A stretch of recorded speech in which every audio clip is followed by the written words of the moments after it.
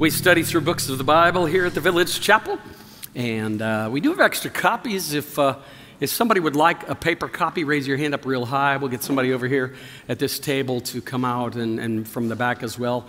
To just raise it, keep your hand up real high. Somebody will see it. There's one over here by the window.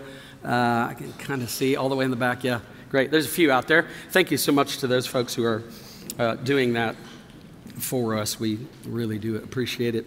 So our theme during Advent has been good news of great joy, the songs of Advent. And today we are on the second song of Advent. I've got this old quote by George Eliot, who was actually Mary Ann Evans. George Eliot was her pen name because back in that day and time, it was difficult for women to be published. And so she said, "Christmas is the day of songs. For on this day, the music of eternity came into time." And I love that intersection. I love the sort of historical move that implies, and that the songs of eternity, the songs that really do speak to that longing in our hearts, these came into time. We have all four of them on a slide. It goes like this: the four songs of Advent. Song of Mary, which Pastor Matt led us through last week, Luke 1, 26 through 55. Today we'll look at the song of Zachariah, and we'll take a look at that. We'll add a few verses from the beginning of Luke chapter 1, but we're going to focus in on 57 to 79, so you might want to be turning there. The Song of the Angels next week. Pastor Tommy will lead us in that study from Luke 2, 1 through 14. And then we'll finish up with the Song of Simeon. And all of these in the book of Luke. So I'm greatly enjoying reading that and just getting a sense for Dr. Luke. He's a medical doctor, but he writes also as a historian and even a theologian, because as Matt pointed out last week, looking at those first four verses, Luke was very meticulous, very careful, very intent on finding out exactly what happened. And he makes that very clear in the first four verses. If you'll turn with me there, though, we'll sort of pick up at verse 5, read a little bit of the backstory before we get to the song itself. Each of these songs, by the way, has a context. In this particular song, there's an elderly Jewish couple whose marriage has been overshadowed by literally decades of disappointment. But we're told that both of these individuals remain faithful to God and righteous. We get a surprise visit in this chapter from the same person that visited Mary, the same angel that visited Mary. His name is Gabriel, and that apparently is part of his job description. If he had a t-shirt, it would say, "Hi, I'm Gabriel, I do birth announcements," that kind of thing. He's that angel, that same guy. He's also mentioned back in the Old Testament as well, in the book of Daniel, where he's not doing a birth announcement, but this is at least part of his job description. But questions aplenty will arise. Perhaps you'll think of a few yourself this morning. As I was going through all of this, I was thinking, if I were them, and how many times I've actually been them in this sense, asking the question, what's God up to here? Why the long wait? Why not answering my prayers yes?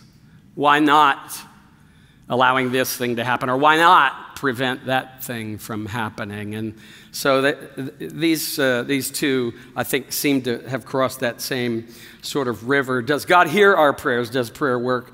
And how can we know if what we're praying for is actually the will of God? So here's Zechariah's song. The Symphony of Salvation is what I'm going to call it. I'm going to read through the entire passage. There's a lot of text here. So it's good for you to have the text in front of you. It's really good, actually, because you'll be able to just kind of really sink into it a little bit better. I'll try to fill in a couple of things that you may find puzzling. It begins with when, okay? In the days of Herod, king of Judea, there was a certain priest named Zachariah. Now, some of your translations, I know, some of your translations say Zacharias, and some of your translations say Zechariah. Which is it? It's both, okay? Because one is merely a transliteration of the other one. It's just spelled differently in Greek. than it is in Aramaic or in Latin. If you happen to have a Latin Bible of some sort, you're going to find variant spellings of some of these names, and that's okay. It's the same guy. Anyway, in the days of Herod, by the way, king of Judea, 37 to 4 BC, very specific. Luke said he would be specific. Luke said he wanted to tell us exactly what happened. Luke writes like a historian, and there's great history to remind us that King Herod the Great was the king from 37 BC to 4 BC. Well, there was a certain priest then named Zachariah, of the division of Abijah, or Abijah, however you like to pronounce it. He had a wife from the daughters of Aaron, and her name was Elizabeth. And so here we have Zechariah, whose name means Yahweh remembers. And here we have Elizabeth, whose name means God is an oath. And I love when you start thinking about these things lining up together. It's just really beautiful, isn't it? They were both righteous, verse 6 says, in the sight of God, walking blamelessly in all the commandments and requirements of the Lord. And they had no child, verse 7 says, because Elizabeth was barren, and they were both advanced in years. So when the storyline opens, they're elderly, they're older. They're both from priestly lines. He's from the division of Abijah. There were 24 divisions of priests. There were about 20,000 priests on the ground at the time in the first century. A lot of priests, okay? And she's also from a priestly line as well. And it's interesting because back then, to not have been able to have children would have had a bit of a social stigma, and in their religious context, especially when they were attaching sort of spiritual value to the condition of someone's life like this. If you were sick, they jumped quickly to suggest that you must be in sin, that's why you're sick. And so there would have been some social stigma to the fact that they had not had children, and yet because they're both of priestly line, he finds himself engaged in priestly service, but they're both older, and they're both righteous, Luke says, by the way. This Gentile disregards the thought in the society on the ground at the time and simply says, no, these folks aren't sick. These folks haven't had, it's not that they've been unable to have children because of some sinful act on their own part. No, he makes it very clear that they were righteous, walking blameless in all the commandments and requirements of the Lord. But yet here they are still without children, advanced in years. Verse 8, it came about while he was performing, Zechariah, his priestly service before God in the appointed order of his division, according to the custom of the priestly office, he was chosen by lot, they just drew lots, to enter the temple of the Lord and burn incense. This would mean going into the holy place. Not the Holy of Holies, where the Ark of the Covenant was, but the holy place, just outside the Holy of Holies, separated by a thin veil.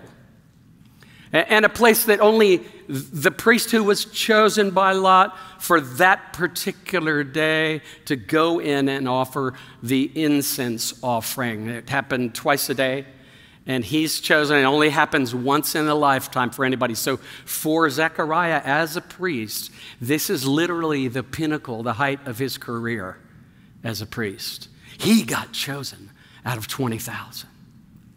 Each of the divisions would serve for 1 week, twice a year. And yet still, the likelihood that your number would come up, that you would be the one to go into the holy place and burn incense on any particular day was pretty rare. So once in a lifetime, there he is.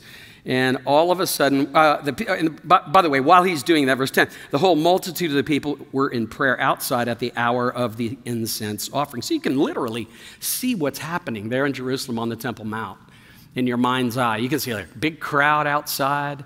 They're outside praying and worshiping God. The incense he burns is symbolic of the prayers of the people going up to the Lord, ascending to heaven.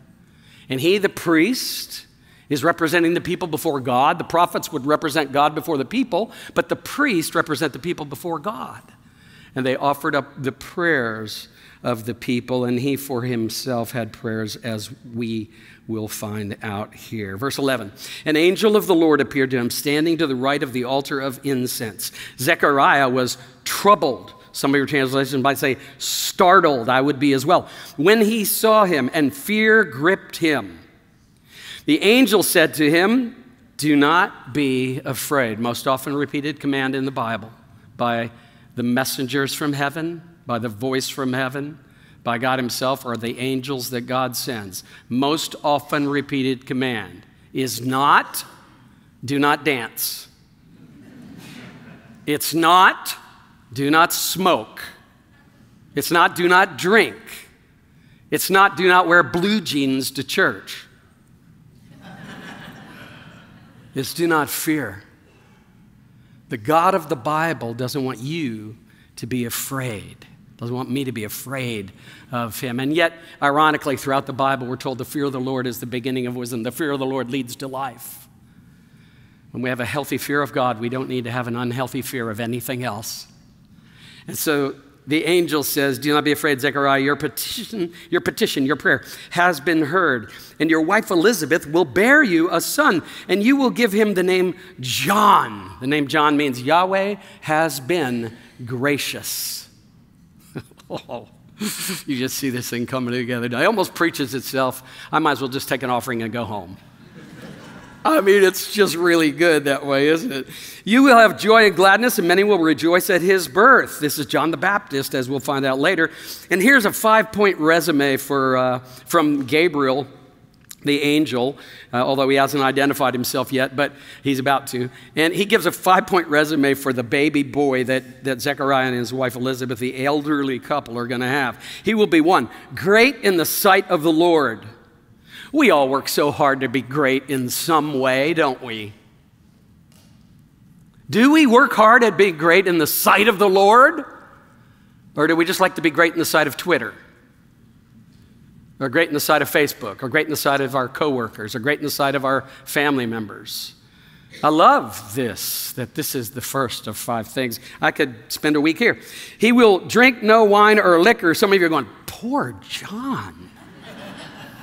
I mean, how could he get any Christmas punch? How could he?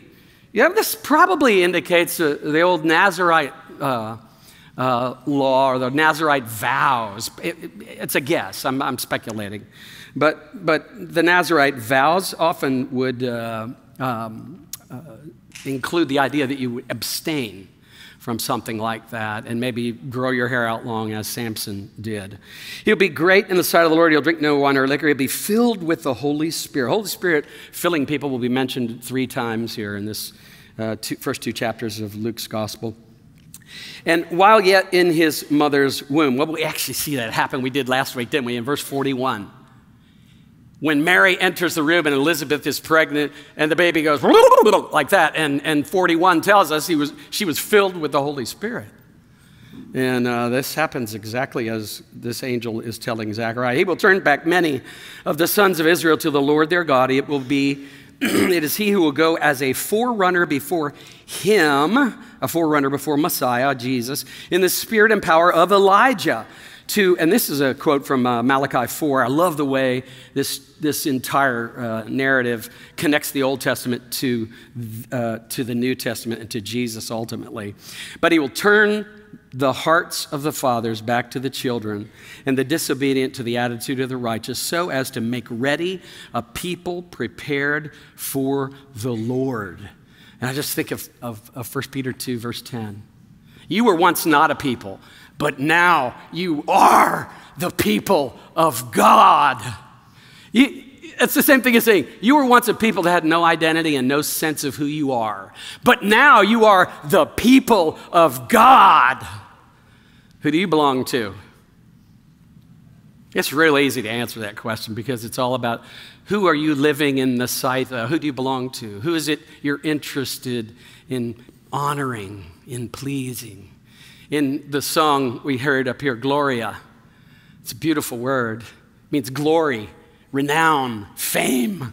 It's like saying blessed, which we'll read here in the Song of Zechariah in a minute. Who do we live to bless, to honor, to glorify?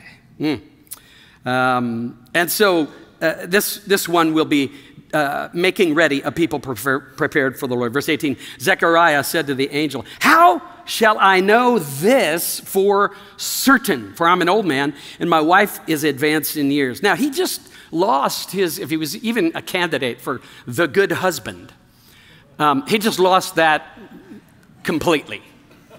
I'm an old man, and you ought to see my wife. She's really old. I mean, this is like, dude, you need marital counseling right now. I mean, this is not a good way to go.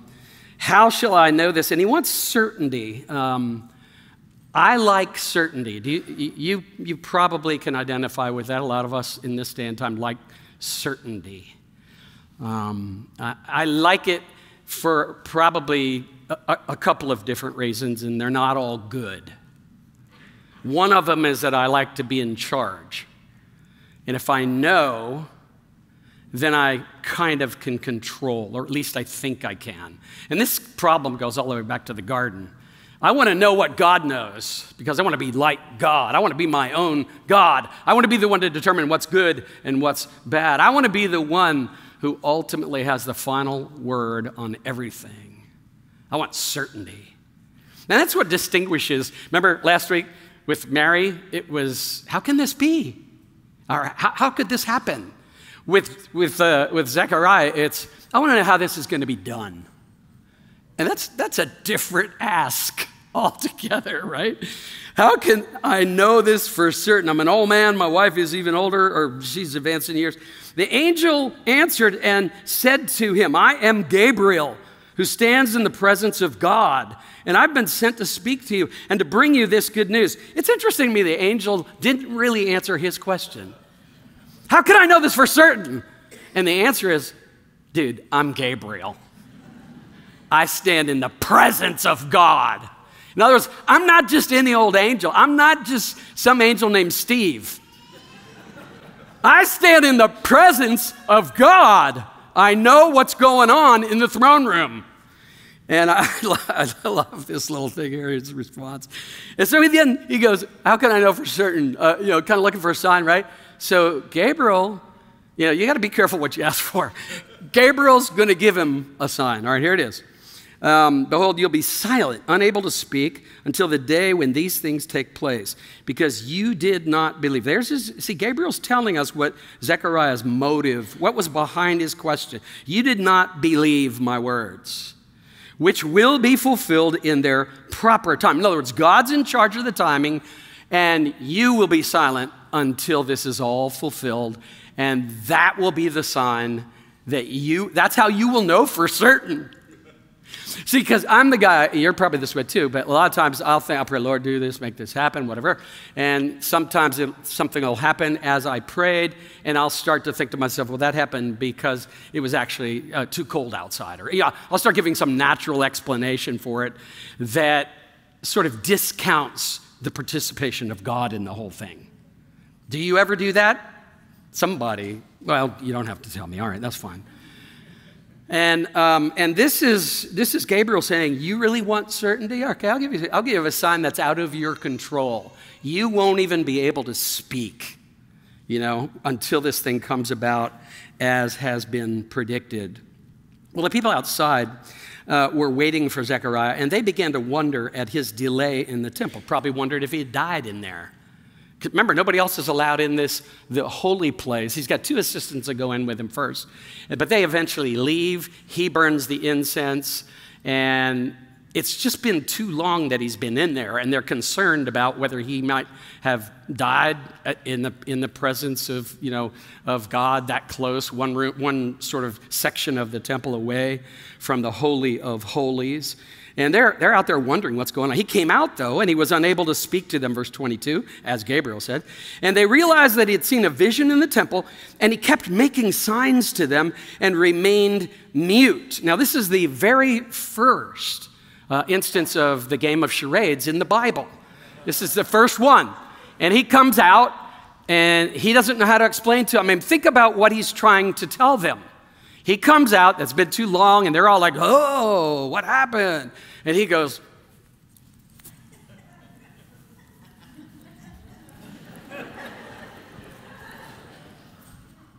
I'm just, what do you do? How do you communicate the kind of thing that you're trying to communicate. It's obvious he can't speak, but he's doing what he can by making hand signs as he's trying to explain to them as he can't speak. It came about when the days of his priestly service were ended, he went back home. Look, I don't know how many of y'all are married and have, when I do premarital counseling with couples, I usually tell them that there's like 4 things, real big picture things, that most marriages fail over. And number 2, 3, and 4 are money, sex, and power. What's number 1? Communication. Communication. I got no idea how well Zachariah and Elizabeth communicated, but I've been married for we're in our 5th decade, and we're still learning to communicate, right? You're still kind of missing each other from time to time. Does anybody else know what I'm talking about? Yeah, it does, because you think you said ABC, somebody else hears DEF, and then you think somebody else said to you ABC, and you heard XYZ or whatever. It's crazy. So here he goes home, and what little bit of ability he had to communicate is gone. And this probably was actually pretty good for their marriage. I'm kind of thinking this is good. Go home and learn how to do this all over again with a different means, And so he goes home, and the days for Elizabeth, his wife, became pregnant, and she kept herself in seclusion for 5 months, verse 24 says, saying, verse 25, I love this. I mean, she's just beautiful. This is the way the Lord has dealt with me in the days when he looked with favor upon me to take away my disgrace among men. Favor, the word is grace. It's the same word. And so there's a really interesting sort of summary. And then we break off, as we did last week, and we go to Jesus' birth foretold, and Gabriel visiting Mary visiting Elizabeth, the Magnificat. And then look at verse 57. Now the time had come for Elizabeth to give birth, and she brought forth a son.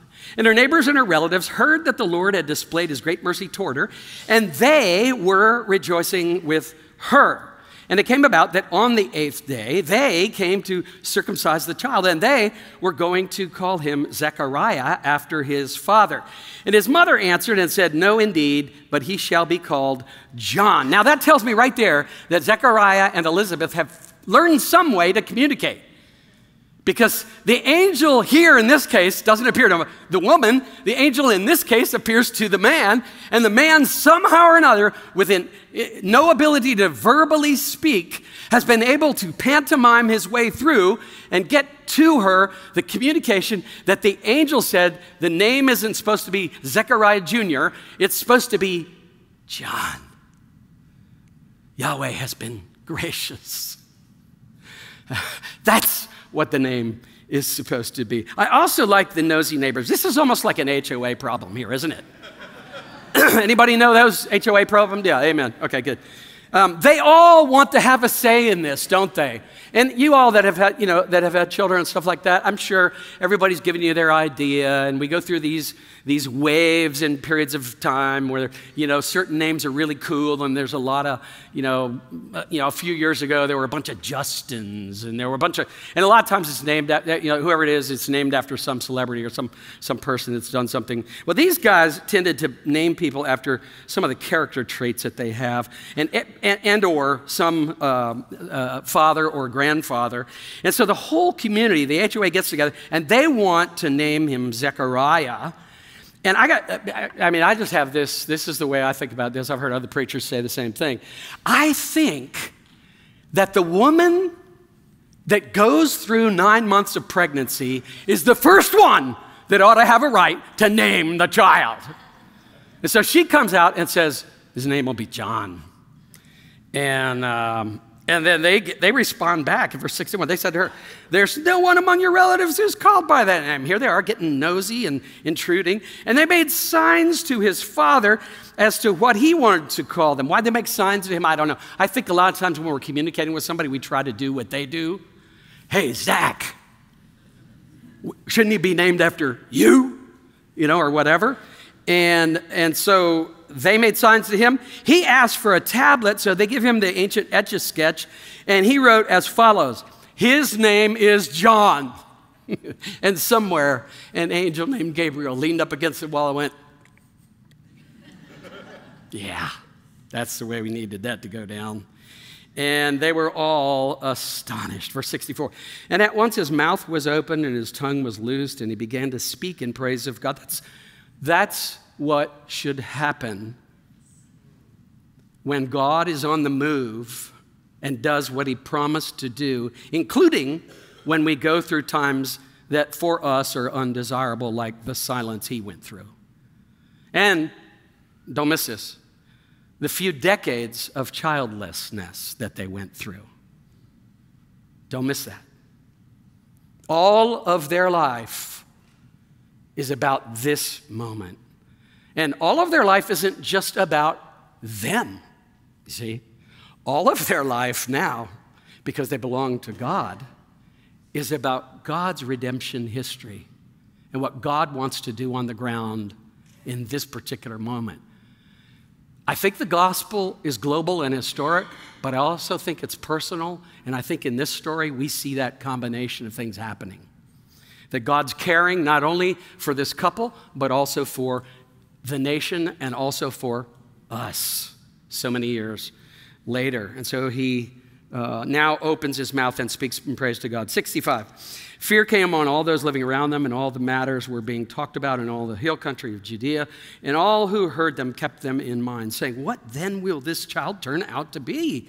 For the hand of the Lord was certainly with him.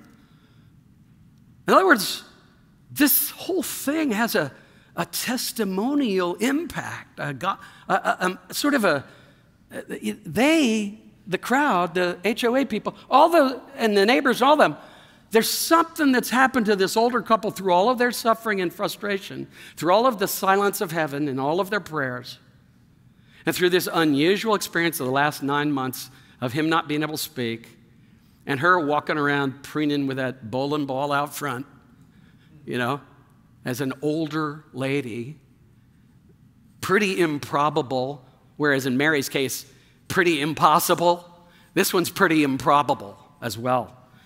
And all of it turns out to have an impact on people. And so redemption history marches forward.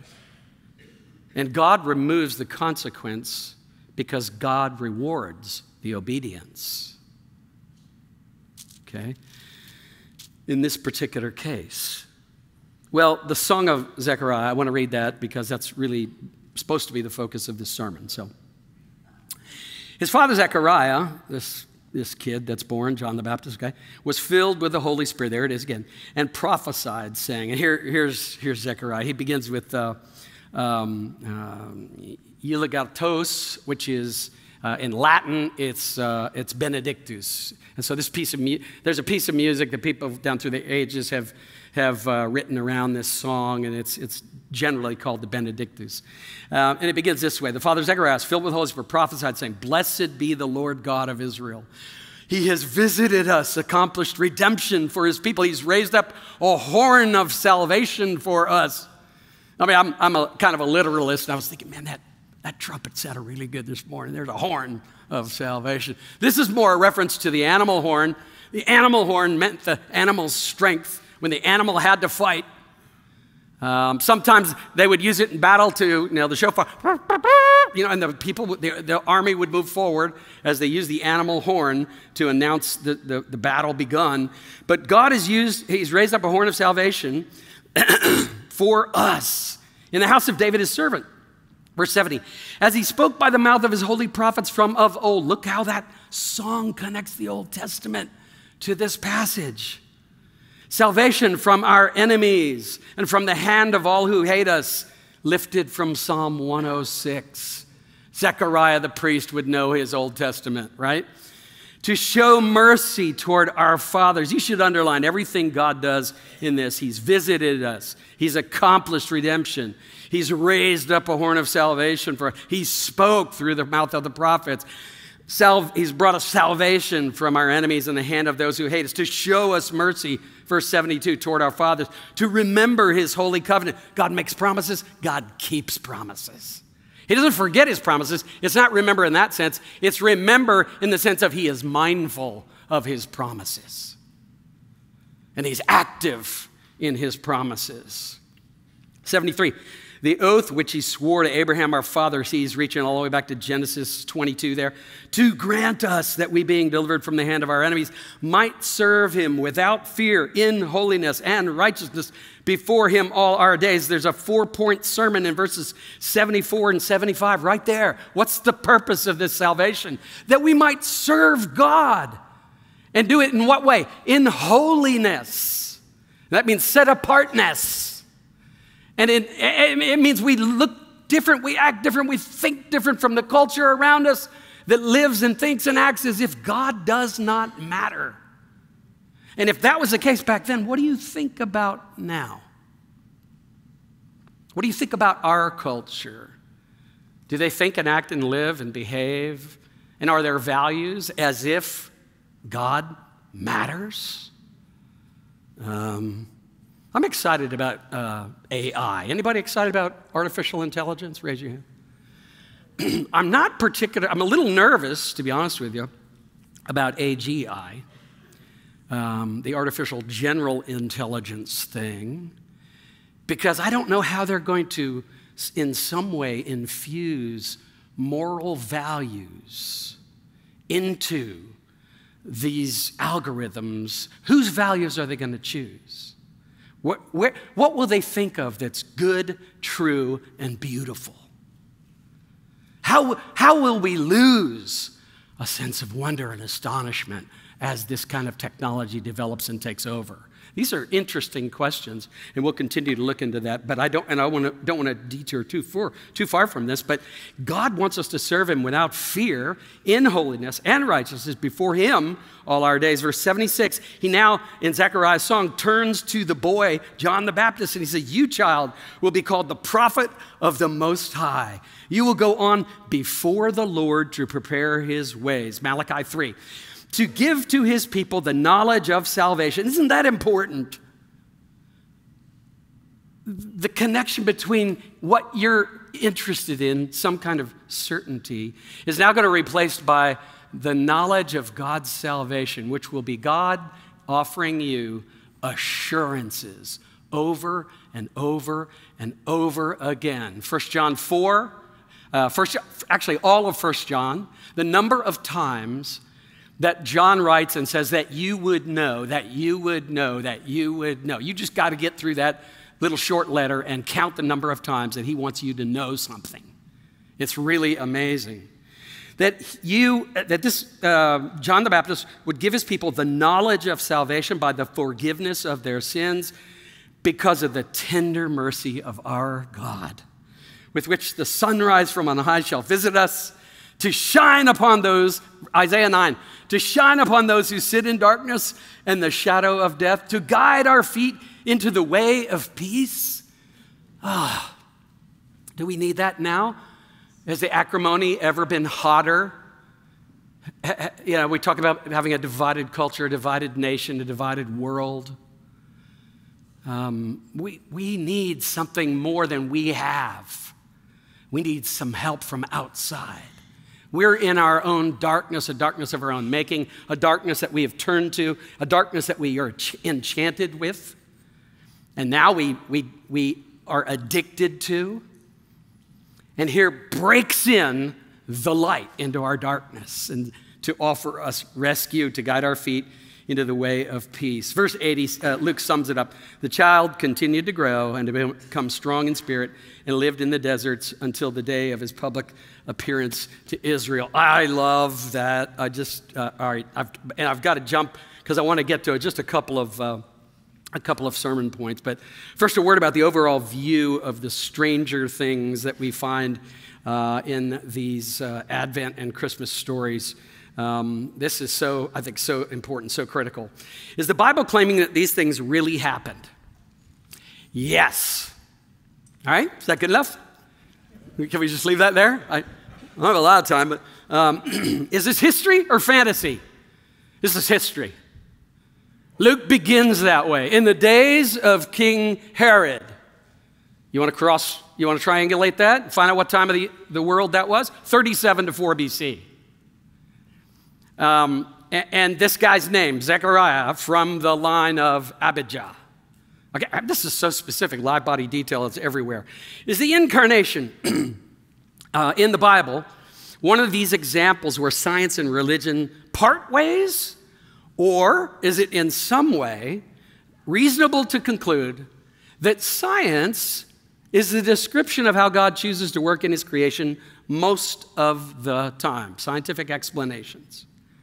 But if we believe that God created everything and remains sovereign over his creation, isn't it quite reasonable to believe that God can choose to work in any way that he prefers to work? And if he intends to, once in a while, interrupt what is the normal course of events and unfolding of events, then perhaps God would have the right, as creator, owner, to behave differently from time to time. Two of the most important examples of God behaving differently, I think, are the incarnation and the resurrection. And the Bible's claim is that these events actually happened in space-time history.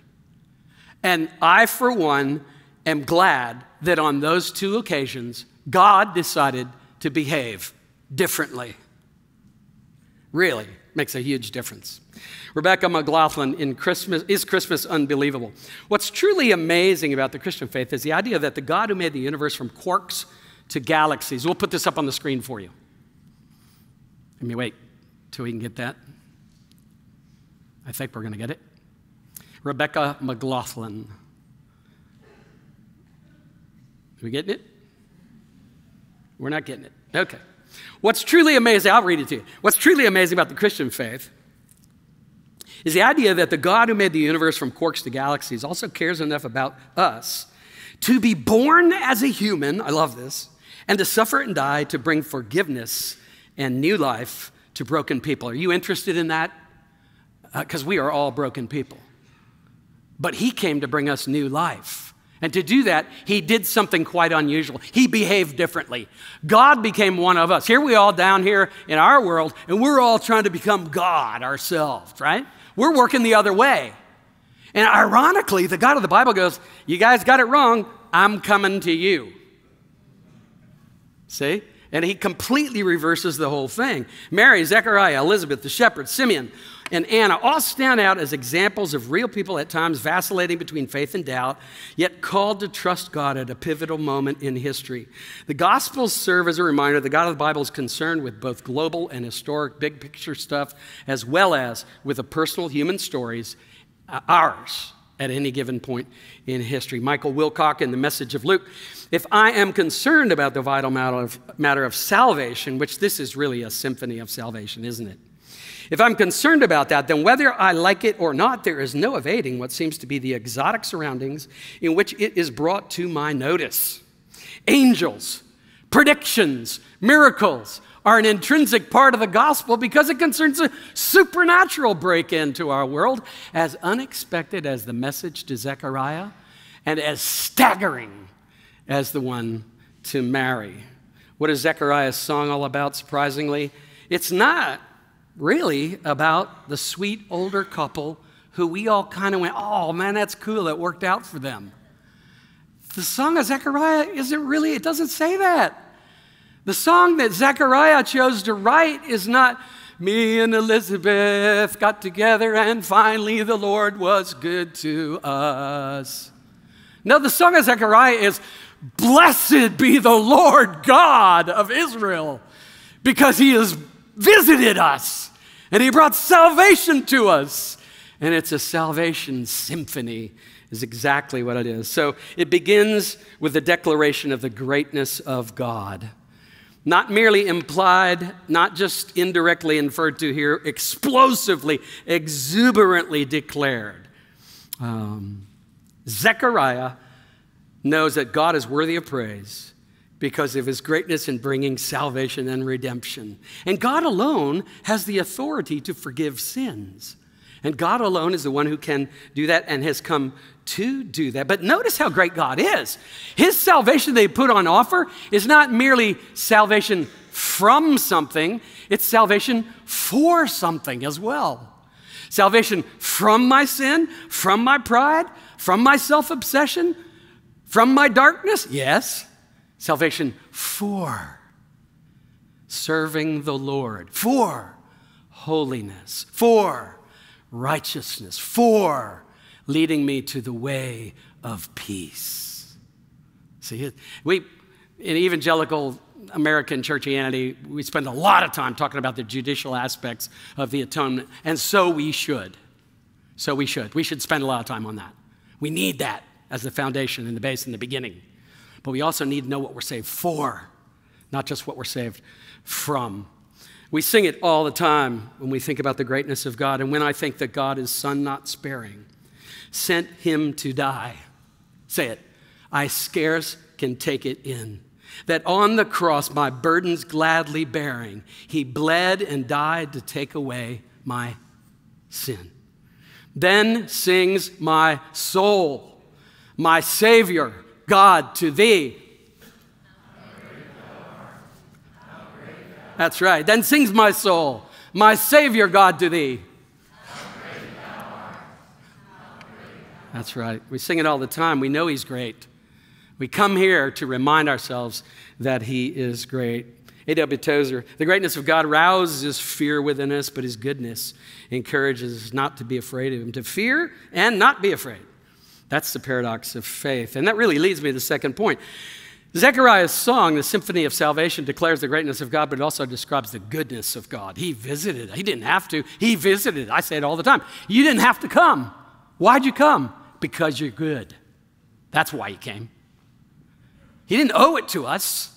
I don't have a claim on God. You must come. Look at me. I've been a good little Southerner. I go to the village chapel. I've read my Bible, my one-year Bible for 10 years in a row or whatever. No, none of that. God is great, but he's also good. And I'm so glad that he's both, because he could be great and not be so good. That's kind of what, we've all seen that down through history. That's a difficult thing when someone has a lot of power but doesn't have character or goodness. I love this quote from Phil Yancey. He talks about George Buttrick, the former chaplain at Harvard, recalls that students used to come into his office, plop down in a chair, and talking to the chaplain, they would say, I don't believe in God. Buttrick would give this disarming reply. Sit down and tell me what kind of God you don't believe in. I probably don't believe in that God either. And then he would talk about Jesus, the corrective to all of our assumptions about God. Here's Jesus coming to correct our understanding of God, our view of God. He is the exact representation of God. Point 3, Zechariah's song, the Symphony of Salvation, declares the greatness of God, describes the goodness of God, and delights in the grace of God. That last couple of verses as Zechariah sings about his boy, John the Baptist. I mean, can you imagine him going, hey, holding that kid like that and going, you know what, I just can't wait to get you your first little camel hair outfit. And when they had the baby shower, I wonder if Elizabeth said, yeah, when people said, where are you going to register? And she goes, well, we'll register at the Target down Nazareth. But here's what I want. What we really want, here's what we really need, some locusts and wild honey. Okay, so could you guys maybe get us some locusts, some wild honey, and we'll need we'll need a camel seat for the baby, and we'll need, on and on it goes, right? And it's John the Baptist that's going to be there. I love this whole thing. But delighting in the grace of God is the point here. See, it's to get us back to, as the song says and as the angel said before that, to get us, turn the hearts of the people back to the Lord. That's repentance. That's receiving this grace of God and repenting joyfully because we know that our salvation has been purchased by Christ. It's done. He's finished. He's done it. That's why we come to these tables once a month to celebrate what God has done for us. Not only was the Lord aware of this couple personally and aware and caring about the deepest longings of their hearts, but God had a redemptive purpose way beyond their wildest imagination. God was also accomplishing his purposes to send the last of the Old Testament style prophets, the one who would be the forerunner of the Messiah, the one who would come and who would point Jesus out as the Messiah. And their names together are just so beautiful. Zachariah, Yah remembers, the shortened version of Yahweh. Yah remembers, God remembers. Elizabeth, God is my oath. God remembers that God is my promise, and God has been gracious. See, I don't want to make too much out of all that. I don't want you to go home and rename your kid to try and make it do something or be something or whatever. We're not talking about that. But I'm just seeing the thread here. The gospel is huge. It's global enough to be offered to the entire world because of what happened there. And this couple got to be a part of it. And looking back, I'm sure for them it was pretty profound. N.T. Wright, God regularly works through ordinary people doing what they normally do, who with a mixture of half faith and devotion are holding themselves ready for whatever God has in mind. Could we do that? Let's hold ourselves ready for whatever God would like to do. As a church, as individuals in this church, let's make ourselves, make our lives, make our suffering, make our waiting, make our frustration, put it all on the altar. Lord, use it how you wish. I know you're doing something. You're always doing something, Lord. So continue to do something. See, this changes the way you look at virtually everything in your life. Lastly, from Keller, gospel narratives are telling you not what you should do, but what God has done. The birth of the Son of God into the world is a gospel. It's good news. It's an announcement. You don't save yourself. God has come to save you. Tim Keller, from his book, Hidden Christmas, which I highly recommend to you. As grateful recipients of God's grace through Christ, let us give thanks to the Lord in prayer.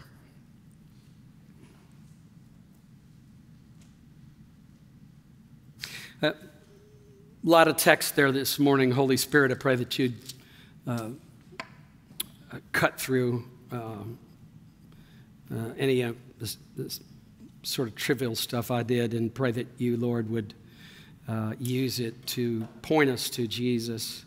Help us to see your heart toward us, and help us to see our need of you. And also in this symphony of salvation, Lord, to see what you've done about our need for your salvation that you've put on offer. And so we come today to give you thanks for that. And in part of that, Lord, each and every one of us just want to open our hearts to you more this morning than we did when we first walked in here. Open our hearts and our minds that the Holy Spirit would speak to us, show us things we cannot see because we're mad or selfish or prideful. Open our hearts, Lord. Humble us if it needs to be done, like you did Zachariah. But Lord, bring us to the place where the sweet song of salvation is falling freely from our lips and infusing every bit of our lives. We pray this in Jesus' name, amen and amen.